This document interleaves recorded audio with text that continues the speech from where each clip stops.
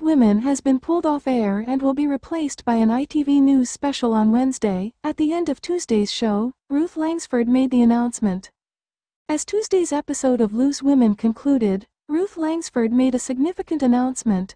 The ITV star revealed that Loose Women would not be broadcast on Wednesday, breaking its usual Monday to Friday, 12:30 p.m. to 1:30 p.m. schedule. She told viewers, "I've got to stop you there. We are running out of time massively. Thank you so much. That is it for today. We are not here tomorrow. It is the budget. How lovely." Instead, an ITV News special will take its place. Viewers are invited to tune in for the Chancellor's Budget 2024, airing from 12:15 p.m. to 1:50 p.m.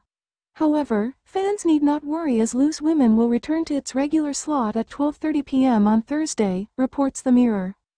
Audiences are gearing up for the Chancellor's Budget 2024, set to air live at 12:15 p.m. with proceedings wrapping up by 1:50 p.m.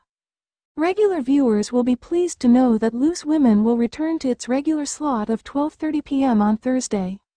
In a historic moment, Chancellor Rachel Reeves is poised to present Labour's first budget in 14 years on Wednesday, cautioning that it will encompass difficult decisions.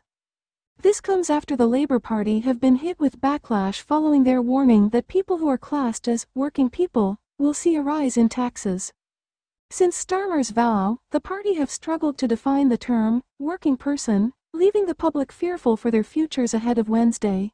The budget will detail the government's tax strategy and vital spending policies affecting health, education, police, and other essential services.